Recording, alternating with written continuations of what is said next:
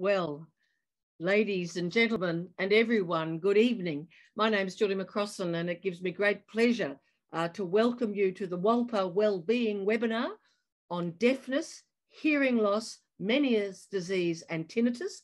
And it's hosted, of course, by Wolper Jewish Hospital and Friends of Wolper. And our partners this evening are Here for You, funded by deaf people, run by deaf people for deaf teenagers, and also the Shepherd Centre, a centre providing specialised programs for children with hearing loss and also support to their families. And it's important for me to let you know that there are captions available for this webinar. There's two ways you can get access to the captions if you would like to use them.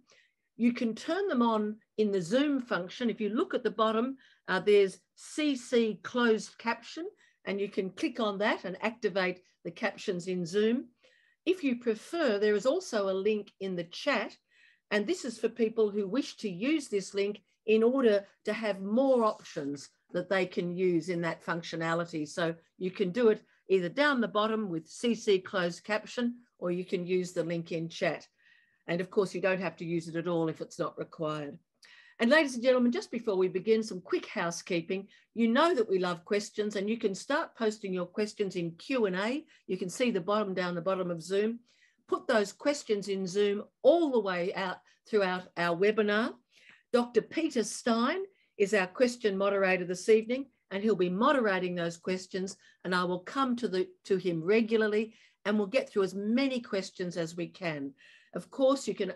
They will all be anonymous. We can't go into detailed personal matters, but we will give you good evidence-based, broad information. So start putting those questions now. So, ladies and gentlemen and everyone, thank you for joining us. It's my pleasure now to welcome Dr. Peter Stein, medical specialist in radiology and imaging. He's our host and question moderator, as I said. Dr. Alan Schell is currently on sabbatical. So welcome to you, Peter.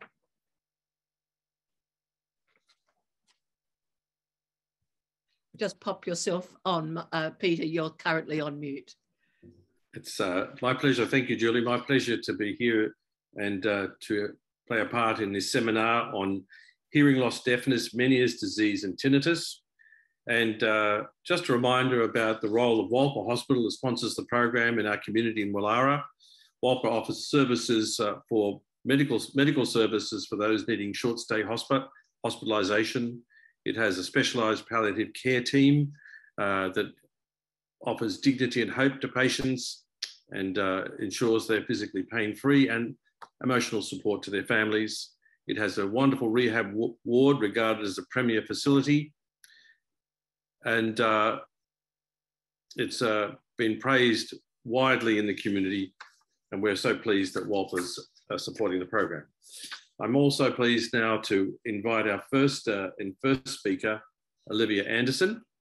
And Olivia is going to tell us about her own personal journey with deafness, and also to inspire us with her response to that and her creation of the Here For You Foundation.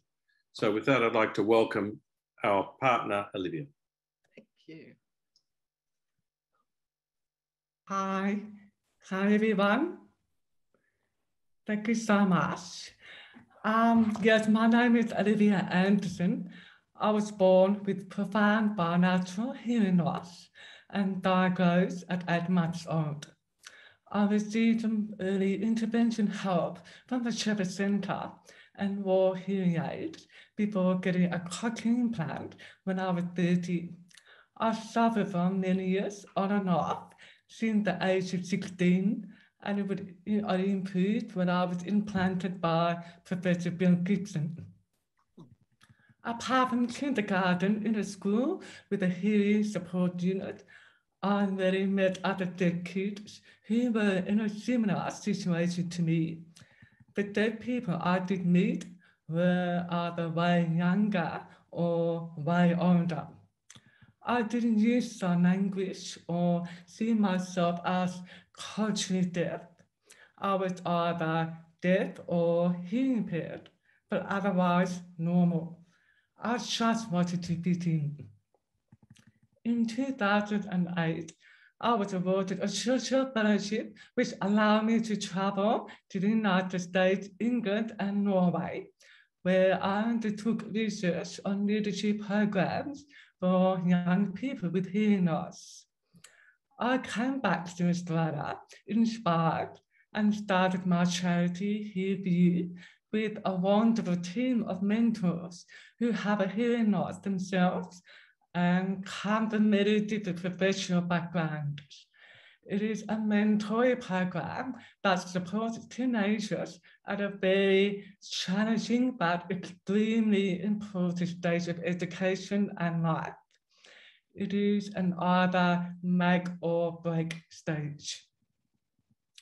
Hear For You can be that special place for our future teens. It is a place of support as they face the trials and tribulations of the teenage years, all of which are magnified by hearing loss.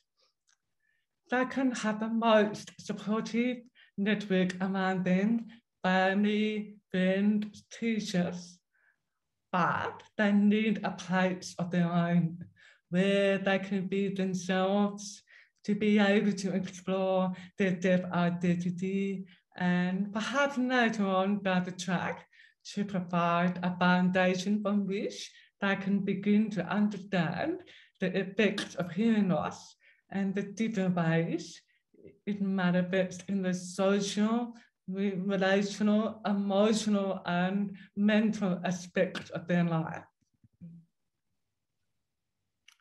But most importantly, all this is done in a place with other people who just get it. Our mentors are also getting those same benefits too as they reflect on and share their experiences with the teenagers. However, mentoring is not always easy. It's not as if the teens become best friends for life within the first 5 milliseconds of meeting each other. It can be a hard slog for both our mentors and teenagers as they go through the process of feeling comfortable and then starting to share their experiences. We want to spark self-awareness, to impress on them the importance of self-advocacy, to have them understand that this is their journey to take control of. We want to see them thriving instead of just surviving. It can be thankless work, but our mentors innately know the incredible value of the work they do. They are the heart and soul of Hear For You, particularly as they are all volunteers. The teenagers themselves are usually the last one to understand any positive impact this mentoring might have on their lives. And even then, they may not have this realization until years later or at all. Thank you so much, Olivia. Thank you so much for that presentation. As you know, this is deaf sign clapping, something I do in all the webinars that I'm involved in. And just on behalf of everyone, I know for family reasons you need to leave us, but can I recommend to our viewers this evening the Hear For You website, which is absolutely brilliant. It has a comprehensive explanation of the mentoring scheme for young people you've described. And I just, on behalf of everyone, want to say thank you so much for being a part of our event this evening. Thank you. Thank you very much. And ladies and gentlemen, if you've just joined us, my name is Julie McCrossin, and tonight we're talking about deafness, hearing loss, Meniere's disease and tinnitus, and your questions are welcome. You'll see in the Q&A function at the bottom of your Zoom link, you can put your questions and we'll come to as many of them as we possibly can before we finish at 9 o'clock this evening. And also, if you do want to use closed captions, you can see on the bottom of your Zoom, you can click on CC closed captions and activate them there. Or if you want more options and more functionality, if you go into the chat area, there's a link that will enable you to do even more. Well, just before we meet our panel, we've got an audience poll so our panel can learn a little bit about you. So I'll ask our our media man from behind the scenes, Michael, to put up the first poll question. I'll read that poll question, let you answer it, and then I'll give you the answer. Your age, up to 29 years, 20 to 30 years, 31 to 40, 41 to 50, 51 to 60, or over 60. Please put your answer now.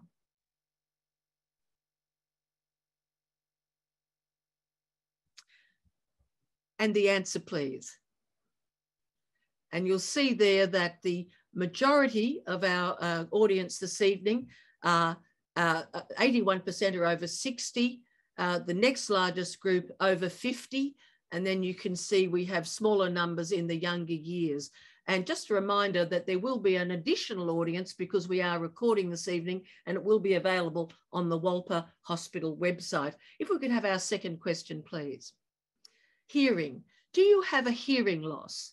No, mild, moderate, moderately severe, severe, profound. Please put your answer.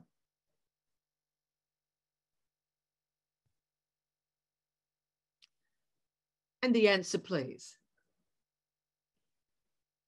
30% no, 36% mild, 18% moderate, 13% moderately severe, 3% severe, and 1% profound. Thank you so much. Thank you. That's so important for our panel. Our next question, please.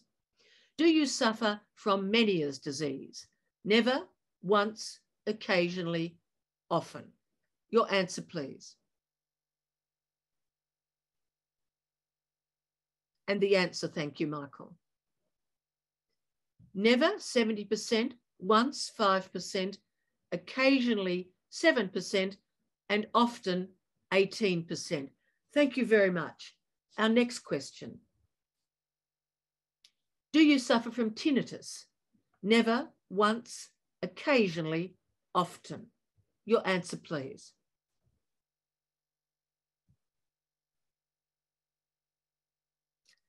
And now we'll see your answers. 29% never have had tinnitus, 3% once, 18% occasionally, 51% often. Thank you so much for coming this evening. We're really hoping we're going to be useful to you. Our final question, please. Are you a patient of an otolaryngologist, an ear, nose and throat doctor? Yes, no, occasionally.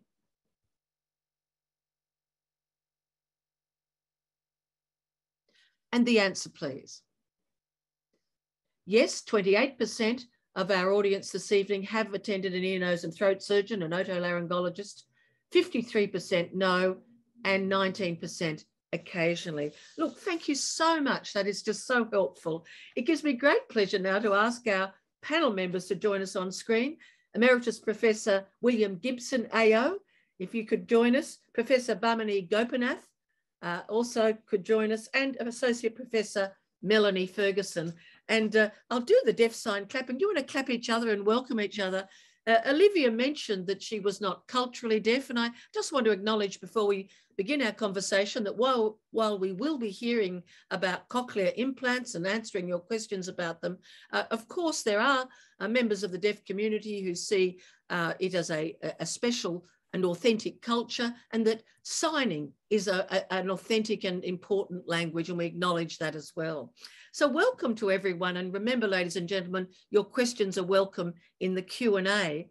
And our aim tonight is really to give you a broad understanding of deafness, hearing loss, Meniere's and tinnitus, and we will send you some important websites where you can get additional information along with a feedback sheet after this evening's presentation. And I'll introduce each of our panel members as we come to them.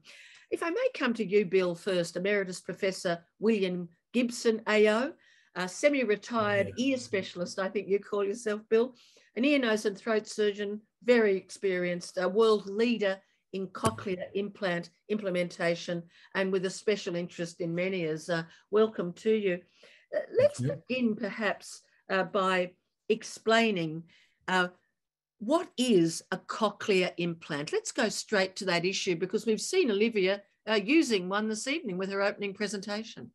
She's done fantastically well, hasn't she? Because she was born with her hearing loss. I mean, it's hard for people who have been born with the hearing loss to get used to the cochlear implant. The cochlear implant is a device that was developed in various countries, but the country that really developed the first usable cochlear implant was Australia, and Professor Graham Clark. It's a device that picks up sound in a processor and then changes into electrical energy, which is fed into the cochlear. And then depending on how they stimulate the cochlear, it can replicate sounds. And speech is the important thing. And speech. And I think one of your very key messages this evening is that cochlear implants are now available across the age range. Just before I ask you more about cochlear implants, in what circumstances would a person talk to an ENT specialist or about whether a cochlear implant may be useful to them? What would lead someone to get that assessment and have that conversation? I'm particularly interested because older people may be not so bit reticent to go ahead with the cochlear implant. But basically, if the hearing aid does not give you sufficient hearing, then the cochlear implant can. So if you can't hear your friends and your relatives properly and have to hide away from them, cochlear implant will bring you back to being able to speak with them. It's the oldest implant that I know was over 100 when they received their cochlear implant. And the operation is fairly simple these days. It's just a small incision behind the ear. So younger people can just have it as a day stay. Older people usually stay overnight. But compared with hip or knee surgery, it's a nothing. So anybody who can't hear their family properly, can't use a telephone properly, they should strongly consider a cochlear implant. And certainly talk to someone about it. My understanding is that the quality of the sound has improved. Can you tell us what it used to be like? And then what you feel it is like now? It's hard to say what it was like because it depends on how many nerve fibers and things remained in the ear, so how much you could stimulate.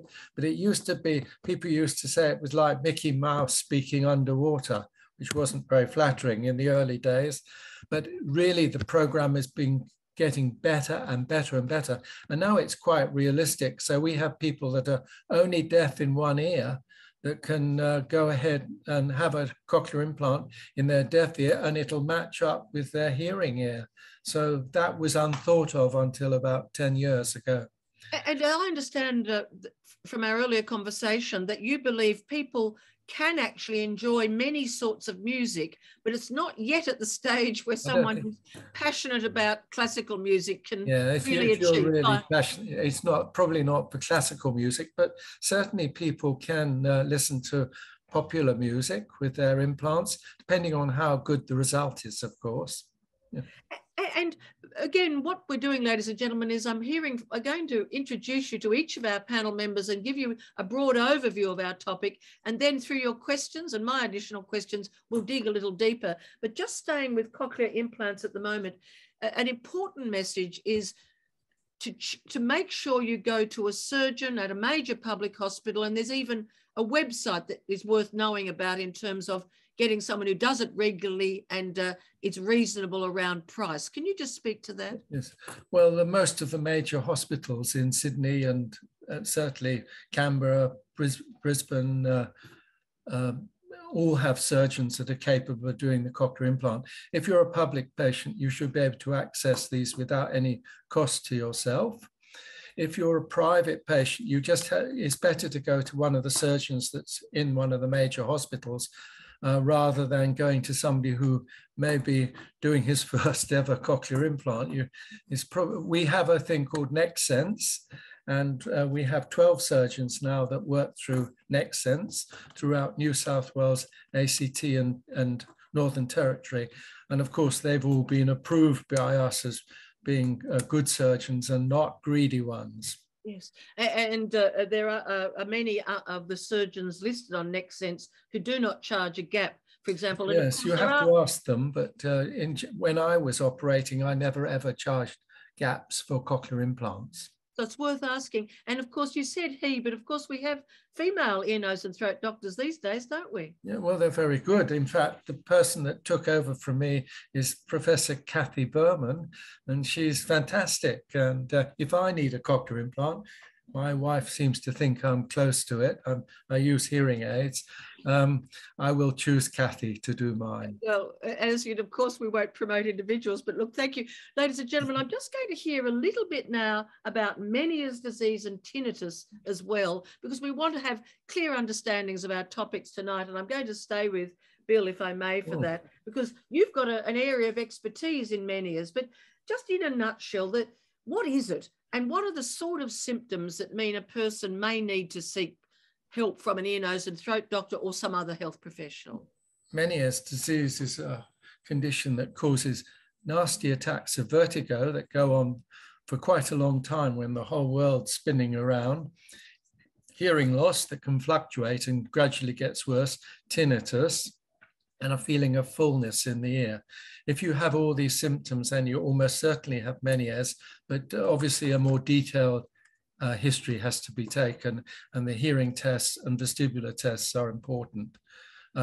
It's a horrible disease because its peak time of occurring is between about 40 and 60. And that's often when people are trying to look after their family and now the major breadwinner, and suddenly they have these ghastly attacks where the whole world spins around them. They can't work, and it's very distressing. So it's about 100,000 people in Australia suffer from this nasty condition. And we know we have quite a large number of our audience, proportion of our audience tonight have this. But my understanding is there's no cure, but medications can assist. No, we don't really have a cure, but we have ways of trying to alleviate some of the symptoms. Okay, thank you. And I'm going to come to that in more detail later, but let's just give a definition of tinnitus. And again, some of the causes there and what you're able to do to assist people with that. The others about this.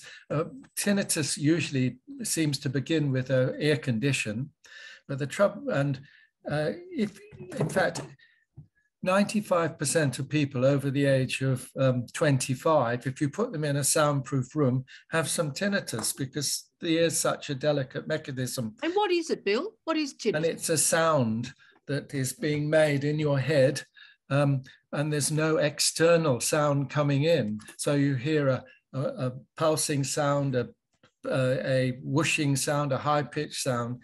And after you get to well, at 55, about 30% of people have some tinnitus, according to a study we did in the Blue Mountains. Fortunately, only 5% of them find it distressing and upsetting. So that means that 1.6% of people over 55 have distressing tinnitus. So that's more than one person in 100, and it can rule their lives. They think it's the ear, but now the brain contributes a lot to the loudness of tinnitus. There are mechanisms in the brain that amplify it. And just in a nutshell, what are some of the treatment or management options that can be offered to people to help them live with tinnitus if it can't be eliminated? We have to try to adapt the tinnitus. So if you had a really tight shoe on, gradually you should get used to the fact that the shoe's there. So with tinnitus, because there's no medications that alter it, we have to try to get them to adapt to their tinnitus. So they mustn't fear it, they mustn't be worried by it, and they may be helped by having a more friendly sound coming in to compete with their tinnitus. So I'm sure you should ask Bamini about masking, and we don't like masking, but using different sound inputs to lessen tinnitus. Look, thank you so much, Bill, for kicking us off. And if you've just joined us, we will be coming to questions, but I want to introduce you to the main themes and the members of our panel. If I could ask Professor Bamini Gopinath to turn on her microphone, but also Dr. Melanie Ferguson, and let me introduce you to both of them. And I thought we might address some of the issues jointly with you. So Professor Bamini Gopinath is the inaugural Cochlear Chair in Hearing and Health at Macquarie University in Sydney, a researcher, and like Melanie and indeed Bill, widely published. And Associate Professor Melanie Ferguson is an Associate Professor in Brain and Hearing at the Head of Ear Science Institute's Brain and Hearing Group at Curtin University in Perth. And we thank you for joining us from across the nation. An audiologist originally, and again, a strong researcher and also an educator. So a big welcome to you both. If I come to you first, Bamini, just before we begin, is there any comment you'd like to make on anything that Bill has said? If I could come to you on that first. No, I think Bill summarized it really well. In regards to tinnitus, we've done some work, as Bill alluded to, in the Blue Mountains hearing study. And one of the key areas that I'm very much interested in is lifestyle factors. So we looked at lifestyle risk factors and how they might be linked to tinnitus. And there seems to be dietary factors that can potentially minimize tinnitus. So it's quite novel stuff, and it really would require further research, but we're really exploring that more and more. So one of my postdocs, Dr. Diana Tang, is very much focused on dietary factors and what the links might be to tinnitus, and if there are certain dietary factors that can minimize the severity of tinnitus symptoms. And another area of interest for us is to see how tinnitus might impact a broad range of outcomes, health outcomes. So we found it to be associated with, obviously mental health, high likelihood of depressive symptoms, quality of life. And it's very similar with the work that we do with hearing loss, looking at risk factors and impacts for hearing loss in older adults. Look, thank you. I'm going to come back to you about the dietary and the links between diet and exercise and the capacity to perhaps prevent or even manage more effectively hearing loss. But could I just come to you, Melanie, because as I understand it, a critical issue you want people to realise is that if they're having trouble with their hearing, get a professional assessment from an audiologist, for example, such as yourself, to understand exactly what's happening, because as Bamini has referred to, hearing loss can have a really significant impact on your life. Can you explain what an audiologist is and why early assessment is critical? Yeah, so I trained in audiology many years ago, and I've worked in research since. So an audiologist is a healthcare professional. Sometimes they're called hearing healthcare professionals, and audiologists have got sort of a range of skills, from assessing people's hearing and trying to get to the bottom of what causes the hearing, to helping people to be able to rehabilitate the hearing. So there's a number of different options audiologists can take. Hearing aids are the main option. And have been shown to be clinically effective, highly clinically effective, but there's a range of other interventions and options that can be sort of offered by audiologists. And then there's the sort of the general rehabilitation. How do people get used to the hearing? And this isn't just about hearing loss. Audiologists trained in tinnitus. They're also trained in vestibular and balance systems. So of course, what we're talking about tonight is part of what we're talking about tonight is Meniere's disease. So we've got the 3 symptoms there. So audiologists are clinical healthcare professionals that can help people with hearing loss, tinnitus and balance across the lifespan, from babies just being born to older people. Look, thank you. I think I want to go to questions shortly, but could I just ask, Bamini, if you could say the psychosocial impact. I'd like to hear from Bamini, and then I'll come to you, Melanie, as well. Just give a sense to people of the extraordinary impact hearing loss can have, even if it begins in middle age. It's critical to get onto it. What are the impacts it can have on your life? Well, Julie, the impacts of hearing loss are quite broad, and they can be quite profound. So the loss of ability to communicate with others as a result of a hearing impairment can lead to social isolation, loneliness, and frustration, particularly among older adults with a hearing impairment. And some of the research, again, that we did with the Blue Mountains hearing study, but also other studies, have shown that this can then lead to those downstream negative impacts, such as a poorer quality of life, a greater risk of frailty, falls, functional disability, greater likelihood of depressive symptoms. And a recent report or publication that came out last year found that hearing loss in midlife was the single biggest modifiable risk factor for dementia. So it's quite profound, and it's really important to actually ensure that you have it detected earlier, and that you could have the appropriate interventions to ensure that you minimize those negative impacts further down. I must admit, I was absolutely astounded when you mentioned falls prevention. That's just so amazing. We will come back to you for your preventative exercise and diet lessons a little bit later. Melanie, would you just like to add any comment there to the impact it can have on an individual's life? We've had an overview there, but what's the one that perhaps you've researched and you have the highest concern about in terms of unmanaged hearing loss and what it does to people's lives? Yeah, well, Bamini's explained very nicely around the psychosocial aspects around hearing loss. So if you think about hearing loss, people just think it's ear, it's hearing, it's an invisible disability. But it can have a very profound effect on people's lives. I think the main difficulty that people have is with communication with other people, being able to, as we're doing now, to be able to have a one-to-one conversation or group conversations. And there's quite a bit of research to go and show that if people are unable to hear or unable to participate in everyday life, you know, whether it's at work, school, with your family, that this can lead to issues with well-being, and it can lead to problems with mental health.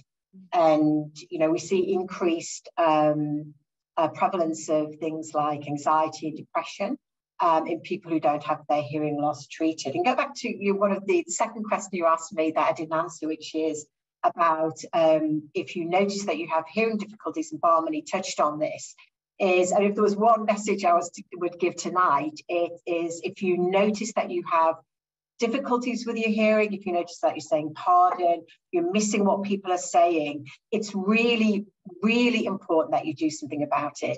And the best thing to do is to go and see an audiologist as soon as possible. So a fun fact is that there's been research shown that when people first notice hearing difficulties, and this could be in their 50s, I'm noticing it now, you know, I'm missing things that are being said.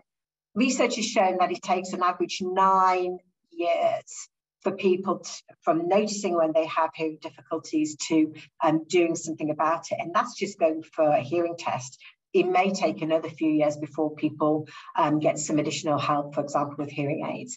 So early detection, early intervention is one of the sort of important mantras. So my advice for anybody out there, don't wait. We've done research in the past which shows that if you get your hearing tested younger, so maybe in your late 50s, 60s or earlier, if your hearing loss is due to something other than age, you will have better outcomes. You will have better outcomes in terms of your relationships with other people, in terms of communicating with other people, and your general quality of life. Bill, just before you come in, I just will hold you there if I may, because I'm going to go to some questions and I've got a number of other issues to raise with everybody, and I will come to you, Bill, but let's welcome Dr. Peter Stein, if we could, our question moderator this evening. Dr. Alan Schell is currently on sabbatical. Peter, can you join us and give us the first question, please, just one at a time? Yes, there's been a lot of people asking personal questions about their own personal conditions. And the question that I want to phrase around that is what would one of the panelists advise people to do if they noticed, for example, a new onset of a symptom? And I'd want to add my own personal question to possibly to Professor. Are there any other serious conditions that could imitate tinnitus, which of this benign type that we're talking about? I'm a specialist in imaging and you probably know what I'm talking about, but it needs to be said, I think. So the question, Peter, could you just repeat the first question? Question is, what should who should people go and see if they're concerned about tinnitus, vertigo, hearing loss, Meniere's symptoms. Who should they go and speak to? It seems a lot of people haven't, from their questions, that they haven't gone to speak to anybody. And the I might stop you there and we'll answer that, and then we'll come to our next one. Bill, can I come to you first? Because I just want to share a challenge with you, and then I'll see if Bamini or Melanie want to come in as well. It seems to me that there isn't a clear source of advice at the moment about where to go and who to see. You know, in terms of how you find an audiologist, they're often associated with hearing aid commercial interests, and the source of independent assessment and advice. What my instinct is, you'd go to your general practitioner and seek their advice. Right. What would you say, Bill? I think you go to your general practitioner first. For instance, people with tinnitus are terrified they might have a brain tumor. It's extremely rare. I've only seen maybe 1 or 2 cases, but an MRI nowadays can be so reassuring to people that have tinnitus, so that they know, no, I don't have anything ghastly there. So I do think that it's worthwhile, if people are having distressing tinnitus, can't sleep or upset, can't work because they're tinnitus, an MRI is important. They can get that now through their family doctor, or they can come to their friendly ENT surgeon, whichever. And can I ask you, what are some of the other causes of tinnitus? We haven't actually run through the causes. Oh, well, I may maybe ask the audiologist, but I guess noise exposure is the worst thing. If people have had a very noisy job or have worked in a pop band or something like that, then quite a high proportion get tinnitus. Not all of them find it distressing, fortunately. Then there's a number of ear conditions. Meniere's is a common cause of tinnitus. But there's other ear conditions like otosclerosis, where the bones are not working properly. Well, I should put it over to Melanie, but I think that noise exposure is probably an old age as you get older. And if I could add, I'm a cancer survivor, and my chemotherapy, the chemo that I was given, also is associated with tinnitus, and a very high level of people who have had this particular chemo get tinnitus. Chemo can cause it. There's lots of drugs in China, lots of people who are given gentamicin as primary treatment, and it causes deafness and tinnitus amongst them. There's more people in China that are deafened by gentamicin than that live in Australia. 20 million people, according to the World Health Authority, have a hearing loss caused by ototoxic or dangerous drugs. Radiation can also cause tinnitus if the ear is in the field and it gets irradiated. So there's many causes. I was going to put it over to Melanie. I probably missed. Don't worry, Bill. If I ask you a question, it's because we want to hear from you, and you can trust me that I will go to the other people as well. But I'm actually going to come to Bamini, because my understanding is, Bamini, you're working possibly with Melanie and others to develop a website, or you're seeking funding to develop a website where people can go to get information about where to go if they're concerned about hearing loss. Could you speak to that? Yeah, thanks, Julie. So currently there is no one-stop shop or central reference point for consumers with hearing loss to access unbiased, trustworthy, evidence-based, credible information materials and education around, for example, their hearing loss, risk factors for hearing loss, or interventions that they could access to support themselves or to better manage their hearing impairment. So we are actually trying to put together a grant application. Melanie's I'm invited to be a chief investigator on my grant application, and several other researchers and clinicians and consumers, because it's important to have the consumer voice as we co-design this website.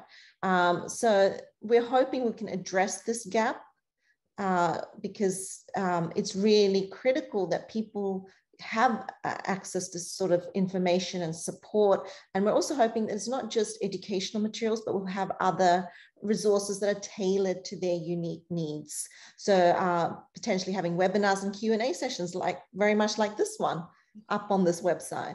Yeah. Look, thank you. And I'll come to Melanie, if I may, because as someone who went to see, help my late mother get hearing aids, it is quite challenging because they're all different prices. Some of them are up to $9,000 or even more. And it's very hard as just an average person to know what level of hearing aid I need. Any observations there as an audiologist to guide someone who's thinking, yes, I might need hearing aids, but how do I know which ones to get? Yeah, I mean, Bamini's hit the nail on the head. I too am working on something similar but different to be able to sort of help people make decisions as what to do. I mean, I think you talked about unbiased opinions earlier, and the way the Australian hearing healthcare system is set up. It's quite different from the UK, where you have the NHS, which is quite separate from hearing aid manufacturers and businesses. But I think it is really important to have some trust with audiologists, and you've got audiologists working for different companies, and there isn't a sort of go-to website to go and say this is what you need. This is what Bamini and I are working on, because we know it's really important. And in fact, there was a report that came out last September for the hearing services program. This was really, really clear. It's a really clear need to have good quality information to guide people. In the absence of that, until Bamini and I get on with our work, I think we need to trust audiologists. And you can walk up the street. One of the great things about Australia is you don't have to go to your GP to get into the NHS like you do in the UK. You can see an audiologist, an audiology clinic. You can walk off the street and you can ask for to have your hearing tested. It's very varied as to what can be offered. Most people will have a screen, some kind of sort of low level, give you a low level measure of what your hearing's like. Some of the larger companies are offering free hearing tests. Sometimes you have to pay for it, so it depends. But the best thing that I would recommend for people right now, I mean, of course you can go online and see what there is, but it's very confusing, is to go to an audiologist, have your hearing tested. There's a whole range of different tests that they can do, and speak to them to get the advice. You're right, there's tons of different types of hearing aids, and there's all sorts of issues around what you have to go and pay for. But right now, you're best to go to a trusted audiologist, perhaps somebody that your friend has recommended to you.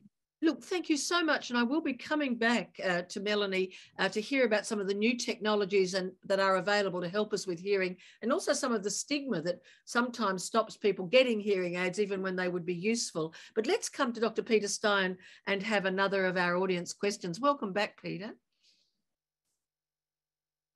Here I am, Julie. Yes, there's been quite a number of questions in regard to dementia and deafness, and in particular. And one question is there a role for cochlear implants, for example, in people with dementia? And there's also a general question of the effect of hearing loss and possibly Meniere's disease on mental health. I might just do one at a time if I can. It's probably my aging brain, Peter. I can only remember one at a time. So we do dementia. You help me to remember mental health. If I may come to Bamini, because you did mention the association with dementia. So what's the state of the evidence? And then I'll get your thoughts, and I might also come to Bill on if we have a relative or someone we love with dementia, whether hearing aids may be, or hearing assistance may be useful. But what's the association? What do we know about it as a possible causal factor of dementia? So the link between hearing loss and dementia and cognitive impairment, it's quite strong. And it's to do with this. Well, there's several pathways that have been posited as to how hearing loss might cause dementia and cognitive decline. And one of them is there's a deprivation, sensory deprivation in the brain, and therefore there's a reduction in the cognitive functioning. But the evidence is strong. The pathways are not 100% clear. However, the evidence around whether interventions might prevent the decline in cognitive functioning is not that clear. So there's definitely more research that needs to be done, but we do know that, you know, earlier detection and getting that support, getting the hearing loss managed or treated earlier on can potentially prevent that decline in cognitive function. But maybe Bill and Melanie might be able to expand on that. Yes, can I come to you, Melanie, first? I'm interested, I know you're not working directly as an audiologist now, you're more in education and research, but how amenable are people with dementia, which obviously can be all levels of severity, to something like the wearing of hearing aids? And then we might ask Bill in relation to cochlear implants.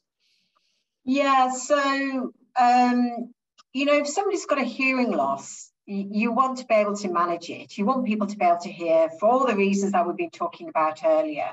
And I mean, I think there was a sort of school of thought up until maybe 5-6 years ago that if somebody's got dementia, there's not much you can do about it in terms of their hearing loss. And that's not the case.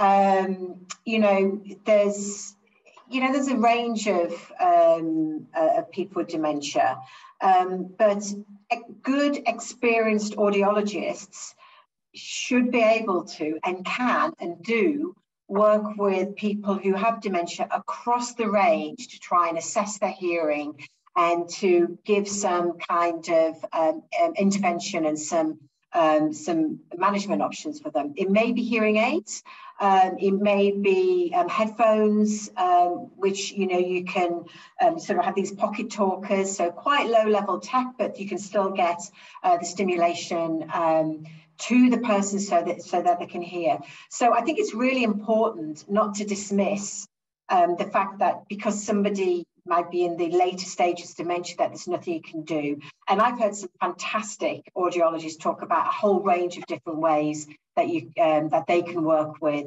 patients. So I think that's a really important take home. And, you know, we're going to be talking about this probably for the next half an hour. Early detection, early intervention. The sooner you get people with hearing aids or other devices, the sooner they get used to it and it becomes more part of their everyday life. And can I ask you, there are also devices that you can put on the table that enable the person who has hearing loss to join a group conversation. Could you just tell us about that? Yeah, there's a whole range of devices that have been around for years and are actually getting better with sort of Bluetooth streaming and what have you. So these are called assistive listening devices, and these are to help people to listen. So there's a whole range of them. So, for example, there are streamers that you can connect to your television.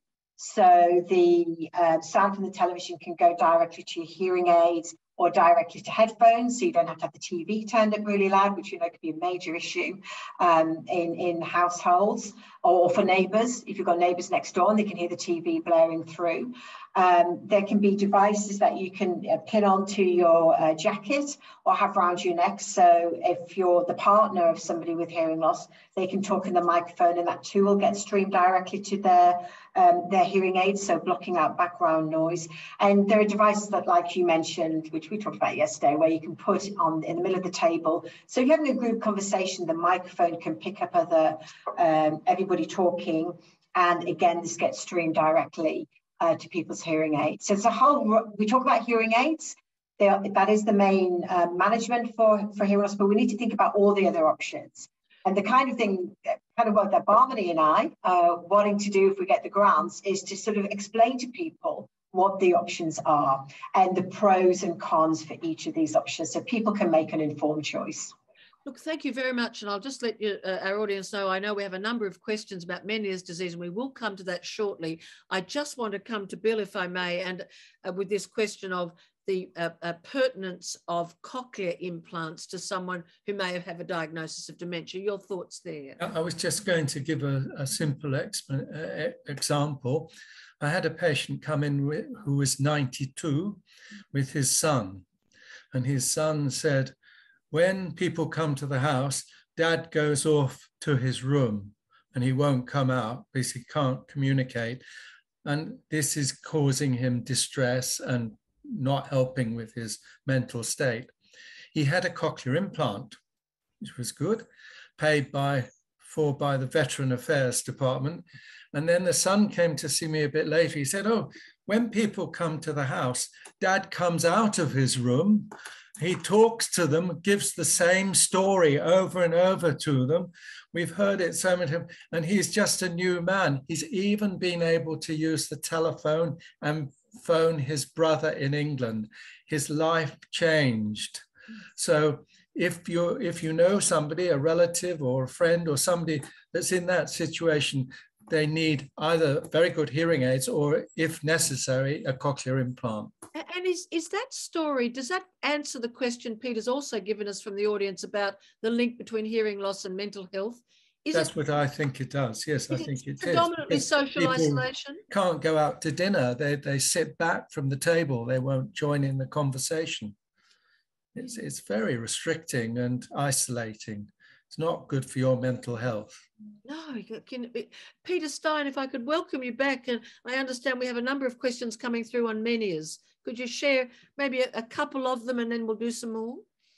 Yes, thanks, Julie. There's a lot of very good and simple practical questions. People really want to know which things don't work, things that work a little bit, and they want to know a little bit possibly about surgical treatments, and one question about possible overseas treatments that we're not getting here.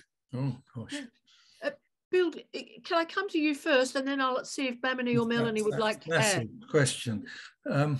So there's a lot of things have been tried for many years. One of the things that I'm quite sure of is that salt loading, because I did a study in London on this, can cause attacks. So we often tell people to go on a low salt diet. Haven't got the evidence whether that works, but we know salt loading definitely causes attacks. So there are dietary factors involved. There are a number of medications. Some of the medications just dampen down your balance, like Stemetil, Stugeron, etc. So they just lessen the balance. So if you're an aeroplane and one wing goes too fast, they cancel both. We don't like too much Stemetil and things. It can cause side effects. There's a medication called beta-histine or Circ, which is a vasodilator. And I think the evidence for that really has become very slim. I don't know if I approve of that. Could I just ask you to explain what vasodilator means? It causes the blood vessels in the ear to dilate and helps to change things over within the cochlear, in the thought that it gets rid of some of the excess fluid in the ear, and also does work on some of the brainstem nuclei as well. So that was Circ or beta-histine. I'm not a fan of it. I don't think the evidence is strong enough that it does anything. Steroids is the latest thing that's really come in. And there's a lot of good studies on the use of steroids in people that are having a cluster of Meniere's attacks. So you can either give the steroid directly into the ear by a long injection down the ear, frightens people, but it's not that bad, or you can give it orally. The oral ones work just as well, but there can be side effects to steroids if you take them orally. So there's a number of medications. One of the latest one is called Cisinate, which I quite like actually, coming out. There's no evidence that any particular vitamins or anything like that. People did try bioflavonoids and things. There's no evidence that they work. So the next thing after, perhaps steroids is the most popular thing when it's happening. And there's a thing called Zofran or Ondansetron, which is a little tablet you put under the tongue. It stops you being sick. It's like magic. So 8 milligrams of Ondansetron can stop them vomiting. So if they're in the middle of coals and they have an attack, instead of vomiting all over the floor, you can pop a little tablet into their mouth, stop the nausea and the vomiting. And that's important because I've had people with Meniere's are frightened to leave their house because they think they're going to have an attack. So that's important. Surgery is going out of fashion a little bit. We used to destroy the ear. First of all, take the whole ear out, the hearing and all, and then we just took the labyrinth out. So that was a bit much. We can do it more gently with medications like gentamicin injected to the ear. But the latest fad, the latest thing is to do the labyrinthectomy, and take the labyrinth way, but to put a cochlear implant at the same operation. And there's a number of these have now been done. And there's been some fantastic results, because the ear that wasn't hearing very well then hears much better, and it also gets rid of the attacks. So does everybody know Anne Elias, for instance? Maybe not. Can you explain who that is? Yeah, she runs the Dizzy group in Sydney, and she's going through this exercise herself. And I know she doesn't mind mentioning it. And may I ask you what the Dizzy group is? What? What is the Dizzy group? Oh, the Dizzy is just a self-help group that number of people that suffer from Meniere, so they can talk to each other, say how they manage to cook without putting too much salt in their food, how they manage to keep the fluid down in their body, especially around periods and things like that, menstrual periods, which can exacerbate the attacks. So they're very good. There might be about 60 people now in the group in Sydney, and there's similar groups outside. And they come to me sometimes and give me great ideas about what we can do to help people with Meniere's. We don't have a cure, you see. We can only alleviate the symptoms. Look, thank you so much. And if you've just joined us and you do want to use captions, on the bottom of your Zoom screen, it's not there currently, but I'll ask Erin, who's in caption land, to recheck that it's on the Zoom screen. But you can go into chat, and there's a link there that you can click and activate captions. Just before we leave Meniere's, I wondered if I could come to you, Melanie, and then I'll come to you, Bamini, for any comments around assisting people who experience Meniere's or anything to do with Meniere's. Do you want to go first, Melanie, please? Yeah, so Meniere's isn't really my area of expertise, but when I was listening to Bill talking, I did sort of think about, even casting my mind back decades ago when I was seeing patients in clinic, is that, you know, vertigo is a balance disorders is a problem with Meniere's. And if we just sort of look at the vertigo side of things, Bill's been talking about lots of sort of medications that you can take, and I remember all those medications, you know, being suggested, you know, when I was seeing patients. But what's come through I would say over the last sort of 10, 15 years is that, and when people have got dizziness, and I'm not specifically talking just about Meniere's, but people have got balance problems, is that they're really frightened to move. You know, they sort of think, if I move my head backwards, it makes me dizzy. If I stand up quickly, it makes me dizzy. So the advice really now is to keep moving as much as you can. So don't stay still, because that won't help. What you need to do is to exercise your vestibular systems, your balance organs. You've got two in your ears. And there's a whole range of different type of exercises that audiologists offer now, or sometimes you see physiotherapists offering exercises which really sort of help strengthen the balance system. So it's like sort of physiotherapy for the balance organ. So I just thought that was another sort of management option that people who have dizziness have, and those exercises have been shown to be successful in many people. A quick comment from you, Bill. I saw a certain nodding occurring, but you need to turn your mic on. Turn on your mic. Got muted by the technical guy. Physiotherapy is very helpful for people, because once they've had Meniere's, they lose a lot of their balance, and they haven't really got enough to cope, especially if they can't use their eyes to balance. And physios can be very, very useful indeed. The hearing aids are difficult to fit to Meniere's patients, because the hearing keeps going up and down and up and down. So they have to have an adjustable hearing aid.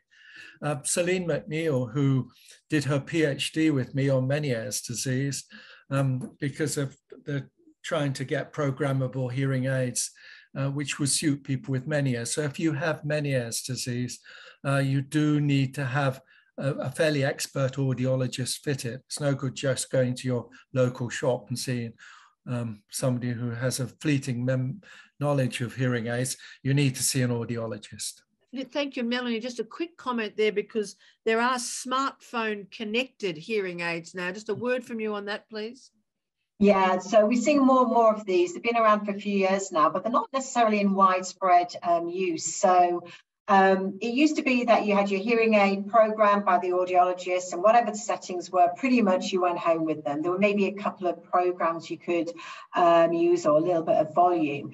But there are smartphone connected hearing aids or user controlled hearing aids, which Bill would fit perfectly, or would certainly help somebody with fluctuating hearing loss as a result of, yes, right, yeah, as a result of Meniere. So Bill's obviously got user controlled hearing aids. I think that's GN Resound, looking at the, oh, bit of advertising there, looking at the pink. So we've done some studies a couple of years ago of looking to see what the benefits of user-controlled or smartphone-controlled hearing aids are. And my advice is to people, if you use a smartphone and you go to get a hearing aid, ensure that you get the type of hearing aid that connects to your smartphone, because the user controllability is really makes a big difference, because you can set the sound to what you like. So we know that one of the big problems that people had with hearing aids years ago, but still now, is a lot of background noise gets amplified as well.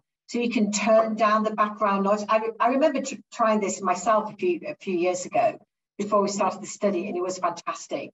You can change the sound, you can set the sound to what you want.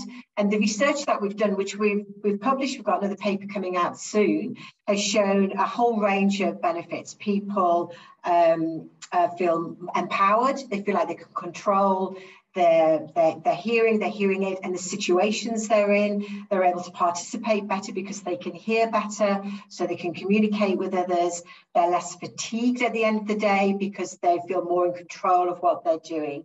And a really interesting finding, which we weren't necessarily expecting, was that people reported that they felt there was less stigma in having a smartphone or user-controlled hearing aids because they were modern.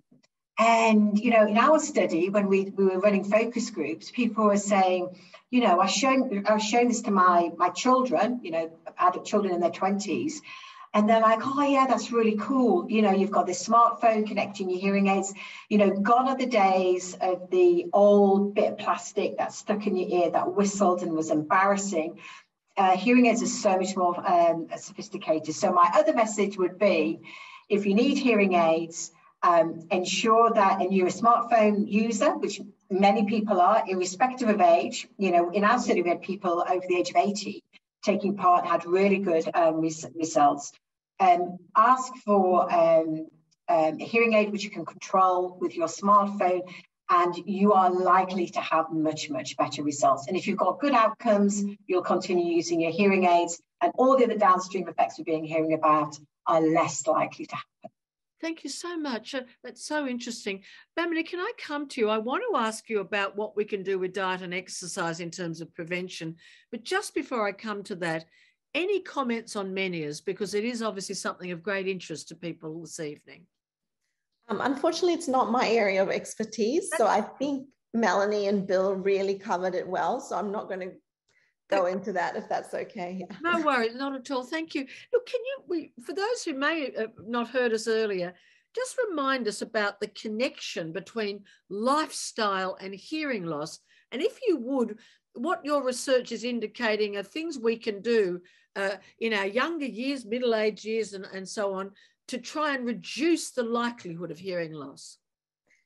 So I really do believe a healthier life equates to healthier hearing. And the research that we've done in the population-based groups, we've found, for example, that greater intake of omega-3 fatty acids, having 2 or more serves of fish per week compared to having less than 1 serve of fish per week, was associated with greater or reduced odds of having a hearing impairment over a 5-year period.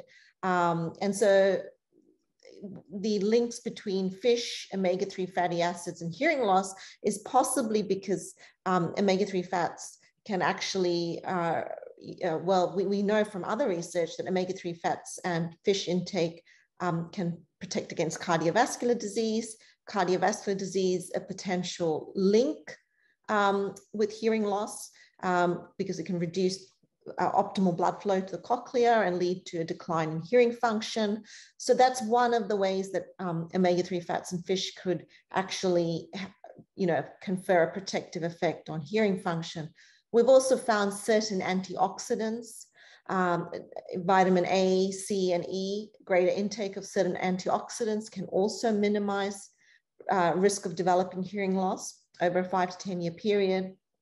What are the sort of foods that contain antioxidants? So a lot of the vegetables, so having enough vegetables, having 5 serves of veg, 3 serves of fruits, really ensuring that you have that rainbow. Particularly dark green leafy vegetables are rich in antioxidants and the good stuff. And also ensuring you have enough fiber in your diet. So we also found a link between cereal fiber intake and a reduced odds of hearing loss. And the other sort of main lifestyle factors is physical activity. Physical activity is good for everything, and it appears to help prevent everything. But just going straight to hearing, why is exercise good for your ears? So again, it's probably the vascular pathway. So ensuring that you have optimal flow to the cochlea in a year. These are ways like physical activity is definitely associated with reduced risk of cardiovascular disease again. But our research, there are other studies that have shown that having enough physical activity in your day can be associated with reduced likelihood of hearing loss. So the research that we did, we weren't able to show that, but there are other studies that have shown this. And also smoking. Smoking is a risk factor for hearing loss as well. Okay. Thank you for mentioning that. Look, I want to get Peter Stein back because wax has to crack a mention. What do we need to talk about, Peter? Oh, well, the question I think is that, well, we've got a cluster of symptoms: vertigo, hearing loss, tinnitus. Would, and maybe Professor, would wax have exacerbate and make those symptoms worse? There's also a question about COVID, either COVID itself or COVID vaccination, making any of those symptoms, vertigo, Meniere's, tinnitus, or hearing loss worse. Thank you so much. Now, I just have to tell you, Bill, before you answer this question, I have an appointment tomorrow with an ear, nose and throat man who's going to get the wax out of my ears. And you probably notice I'm talking a little bit loud tonight. I'm a bit deaf. You need to turn that mic on, my darling. If I may call you darling, I beg your pardon. Oh, yeah. That's very nice. Thank you. If you block the ear, if you've got tinnitus and you block the ear, you'll make the tinnitus worse. So taking out, lots of people have a bit of tinnitus and don't know it's even there. If they get wax, then they'll notice there's tinnitus present. If they get TMJ joint where they're blocking their ear canal a bit there, anything that blocks the ear can make tinnitus worse. Wax is an interesting substance because it's a kind of Vaseline to keep your eardrum nice and supple, and you make it, and then it's meant to work its way down your ear canal. And one of the properties of wax is it's a natural insect repellent. I think that's very useful, so you don't get the insects crawling down your ear canal. Very, very good. What was the second question? Sorry, I was getting a bit off the point. Any connection between COVID or COVID vaccination? Yes, there's about 10 papers now showing that if the virus gets into the inner ear, you can get a sudden hearing loss. And I've got personally several patients who have had their Meniere's in remission and have a COVID injection or COVID, and the antibody buildup has actually caused their symptoms to come back and they get a cluster of attacks. So there's lots of papers now coming out. They've only just started coming out, showing a link between COVID and sudden hearing loss, and in my own interest in exacerbating Meniere's disease. So it does, yes. So what's the message to someone who has got COVID or has been diagnosed with COVID and who has some concerns about hearing loss? Where do they go for assessment? Probably the only thing that can help is steroids, because you need something that's anti-inflammatory and these antibodies that are built up inside your ear. So they need to see their family doctor or whatever, and they need to go on the same regime of steroids as you would give somebody who has a Bell's palsy. So Peter would know that. and the GP can give it. And that, if that's done very quickly, that's got a better chance of success. If you wait 6 weeks, like somebody did today that saw me giving the steroids, I don't think I can do much good giving steroids 6 weeks later. It's got to be done straight away. And could I just get clarification on the question of, is there a link between these conditions and the vaccine? What are we saying about the vaccine? There is a link between sudden deafness and vaccine. Very small number of people, fortunately. Far more people die because they don't have the vaccine than get a sudden hearing loss because they have had the vaccine. But there are papers, I can, if anybody's interested, I can look them up and send them out to people. But I was quite shocked because I've been telling people, oh no, it doesn't have the vaccine, it's not going to cause you any harm. Then I came across a raft of papers that show, yes, there is a link. And Bill, because obviously we're in the middle of an international pandemic, I myself have just had my 4th shot because I'm 67. It's a sensitive public health issue. Is our recommendation it's better to have it and yes, reduce the risk of COVID? Is that our core message? Definitely. The chance of sudden hearing loss is tiny compared with all the other symptoms and horrible things that happen with COVID. Yeah. Okay, you did wise to get your fourth one now? Yes, I've had my 4th one. I think we're over 65 and some other groups. I've had my 4th one and my flu shot. Just keep needling to have me, mine, baby. but I don't like needles, so I'd like to bring Peter Stein back in because I think we've got a question related to needles. Do we have an acupuncture question, Peter? Well, yes, that was as simple as that. Is there a place for acupuncture in the treatment of Meniere's or tinnitus?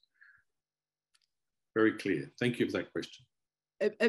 Bill, can you give us an answer? You need to turn it on. Acupuncture can relax people.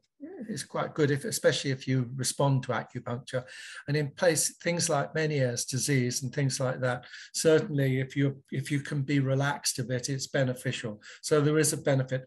I was wondering if tinnitus was helped by acupuncture. Really, there's no evidence that tinnitus can be helped by acupuncture. Maybe Bamini knows more than I about that. Melanie or Bamini, would you like to comment on acupuncture, only if you wish to? I haven't come across any research on looking at whether acupuncture actually helps people suffering from tinnitus symptoms. So, Mel? No, I think I remember years ago, I used to work for a very eminent audiological physician who was a world expert in tinnitus. And I'm pretty sure he did actually look at acupuncture along with, is it ginkgo biloba? I can't remember it. There's all sorts of odd things. And my recollection is, you wouldn't use that as a primary, you wouldn't use it as a treatment for tinnitus.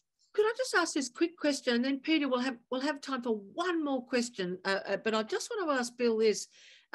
You mentioned that acupuncture may be useful because it helps to relax people. So my obvious question is, are other strategies to achieve relaxation helpful with Meniere's or tinnitus? Yes, and tinnitus. Why? Yes. If you can relax, it definitely helps. People that get stressed and upset are more likely to get an attack of Meniere's. That's well known. And people who have tinnitus, if they get stressed and upset, tinnitus can go through the roof. So anything that helps you to relax and be cool about it is helpful. And if acupuncture can help in that aspect, because a lot of people find acupuncture is very relaxing. Look, thank you. Peter, is there one more question we can have for this evening? Yes, Julie, there's still a lot of questions coming in about personal symptoms. That's very important because it's a personal thing, hearing loss and dizziness and Meniere's. So I just want to, maybe perhaps there are people who've come on who didn't hear our early question. So I think it's reasonable to ask, who is the best person? If you have symptoms and you're troubled about them, who should a patient or a listener, who would we advise them to speak to about those symptoms? I always think you have to go to your own family doctor first. I insist on that. Personally, being an ENT surgeon, I would go for dizziness and things like that, or if they fear a tumor, to an ENT surgeon. If it's an audiological problem and they can't hear properly, they can go to an audiologist first, but I would suggest an audiologist rather than just the local shop where there's an audiometrist that's done basic training and will only be there to sell you a hearing aid. I think you need to see the audiologist. Can I just say, and I might come for a comment from Melanie, but as some of our audience know, I've had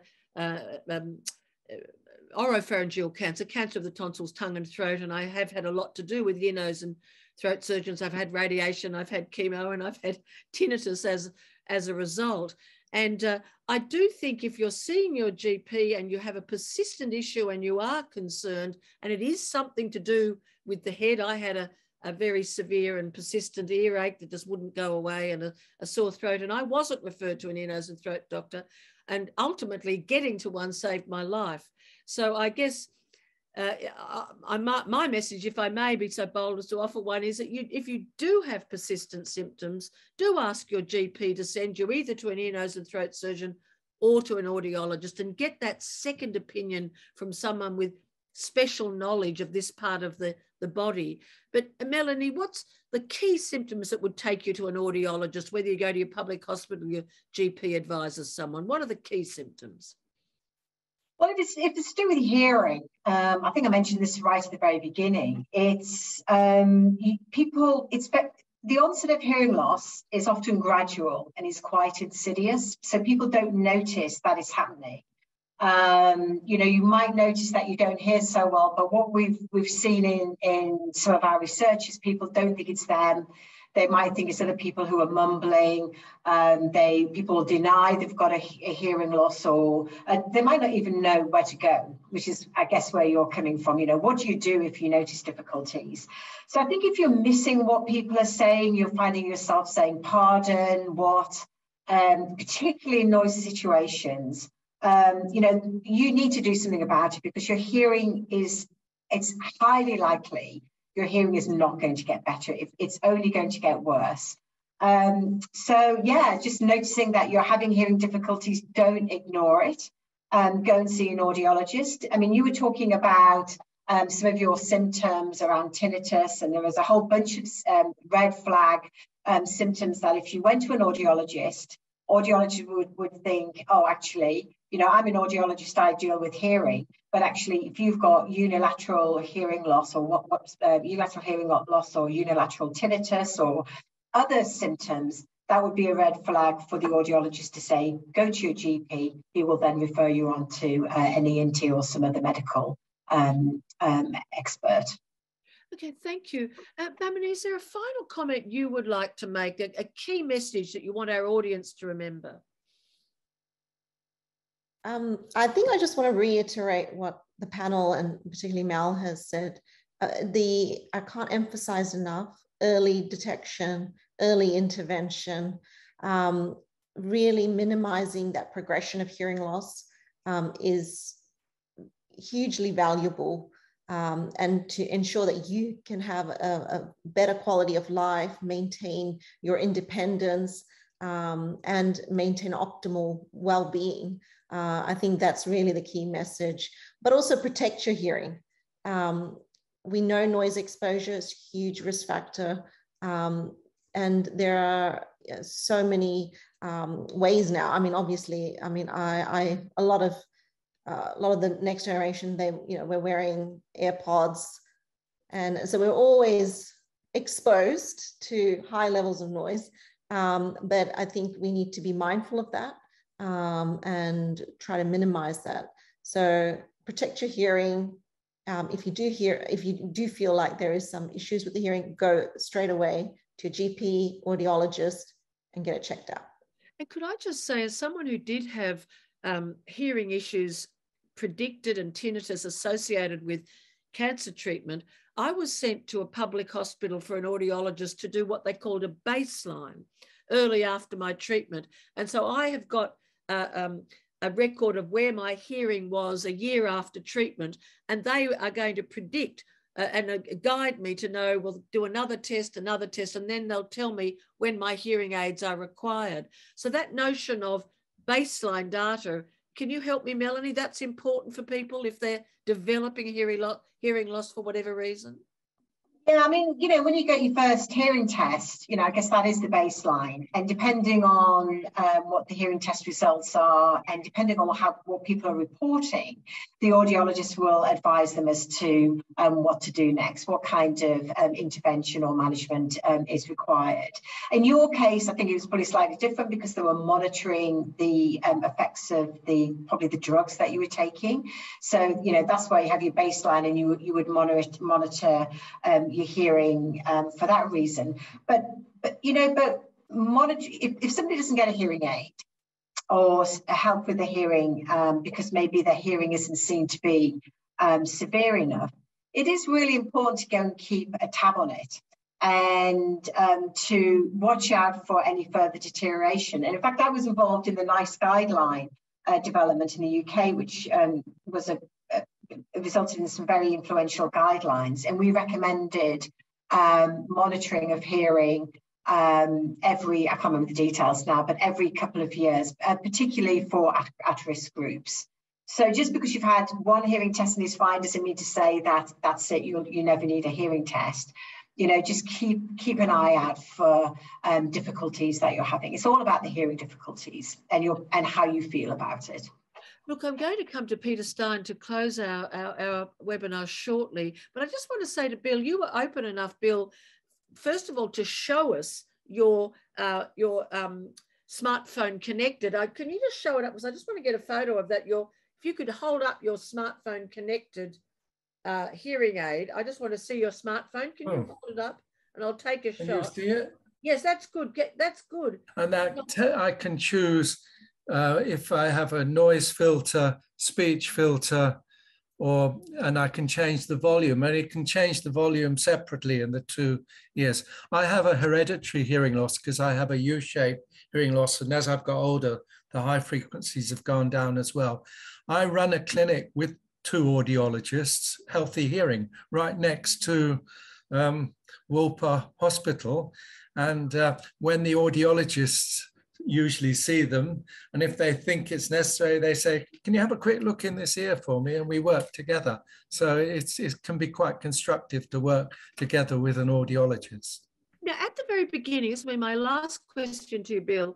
You mentioned that it is possible to have cochlear implants later in life, and you seem to feel when hearing aids do not give you sufficient sound, it's really worth being considered. And you mentioned your wife. It says you might need a cochlear implant. No, I'm not sure if you were joking. I'm aware. No, well, I've got a severe hearing loss. That's true. I see. But if it gets much worse, then it would have to. My father became very deaf. He stayed with his NHS hearing aids, but he didn't have the option in those days of having a cochlear implant. So I guess my final serious question is, how serious would your loss of hearing have to be before you personally would consider a cochlear?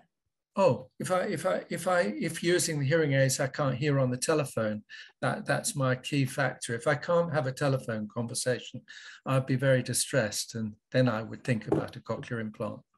Okay. Look, thank you for that honesty. I just thought this is a real life example, so why not ask? Well, look, I've enjoyed talking to you immensely. We will be sending out some web links in relation to some of our matters, but I'd like to invite Dr. Peter Stein to formally thank our panel and to close our proceedings. So thank you for having me. Thank you very much, Julie. And I'm so pleased to have the honour to thank our panellists, Olivia Anderson, Professor William Gibson, Dr. Melanie Ferguson, and Professor Bamini Gopinath. In particular, to thank them for sharing their understanding of science and medicine that goes with these problems of hearing loss, deafness, Meniere's disease, and tinnitus. And a special thanks for our attendees for deepening our personal understanding of what that really means in day-to-day life in a range of ages, as we had Olivia mentioned to us her early experience. And also want to remind the attendees to keep an eye out for webinar email. and that remind the attendees that the seminar has been recorded and will be available shortly on the Wolper website for further review, and any family members that missed out, they can catch up on at that stage. And with that, I'd like to say thank you again to all, and to conclude this webinar. Thank you very much, everybody. Thank you. Bye. Bye-bye. Thank you.